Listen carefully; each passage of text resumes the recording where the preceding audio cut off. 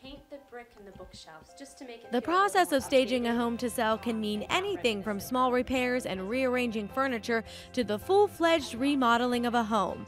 Luckily, there are people out there trained to help homeowners avoid unnecessary costs. One such expert, Jessica Dolan, owner of Room to Breathe Home Organizing and Staging Company in State College, consults with clients to make sure they're highlighting the best features of the home. I walk through a house room by room with a client and tell them all the suggestions I think they should do.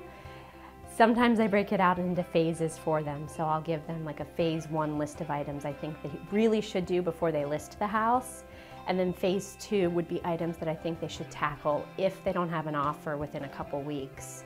A house that's been properly staged, what happens is you create the focus on the characteristics of the house and take the attention away from the sellers and the seller's stuff, because that's not what's being sold. The house is being sold. So that's what needs to be showcased. Dolan says full-scale, often costly improvements are not always necessary, and it helps for sellers to consult with an expert before making drastic changes. I love HGTV, but I think on the staging shows, they do show big improvements, lots of work, and people assume that that's what every stager does when they come in, and that's not the case. I work really hard to use what's already in a house and just rework it, and it's amazing what that can do, and it's also amazing what people have tucked away in closets and cabinets that can be repurposed.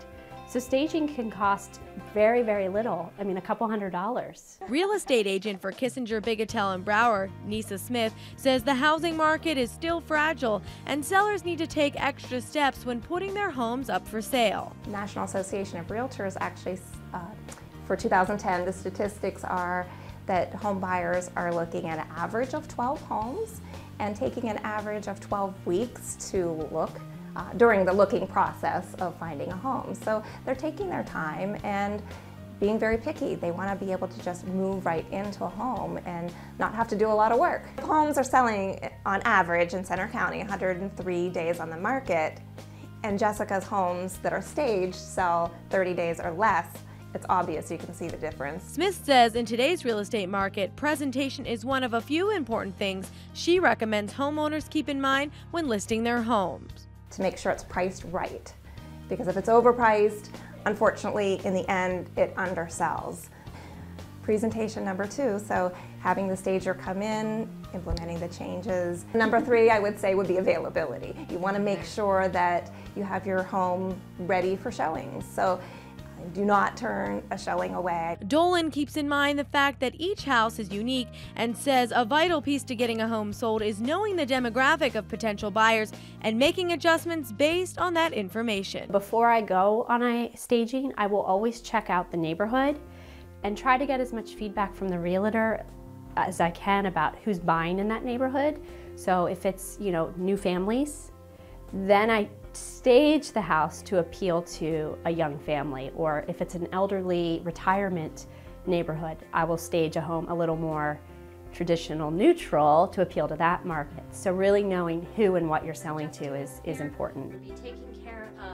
Dolan and her team from Room to Breathe can assist home sellers with a variety of services, from scheduling all the cleaning, carpentry, and painting that needs to be done, to helping move items to storage, and even shopping for items to redecorate a space. Whether a homeowner decides to enlist professional help or do the work themselves, Dolan gives her advice on what to keep in mind. I would say the top 3 things are decluttering, removing of personal belongings so that the actual house is shown off versus the personal items within the house. The second big one is just a good deep cleaning. So many people underestimate the value of a deep cleaning, and that includes windows inside and out, picture frames, the top of the refrigerator, all the nooks and crannies. I would say the third biggest is just paint is another really inexpensive, easy fix in most cases, but can provide huge dramatic appeal for buyers coming in.